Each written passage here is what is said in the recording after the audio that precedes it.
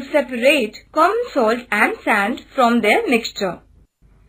Things required: a little amount of common salt and sand mixture, water, filter paper, 2 beakers, a kettle, a metal plate, some ice, Bunsen burner.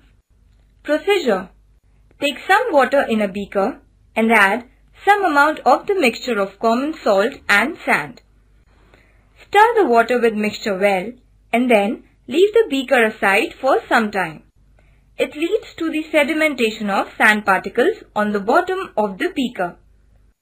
Carefully separate sand apart from water through the process of decantation and keep the solution obtained after decantation in another beaker. You may also filter the solution to separate the sand from the water. For filtration, you will require a filter paper. So far, we have separated sand from the mixture. Now, we have to separate common salt from the solution. Pour the solution of water and common salt into a kettle. Cover the kettle with a lid. Heat the kettle for some time on the Bunsen burner.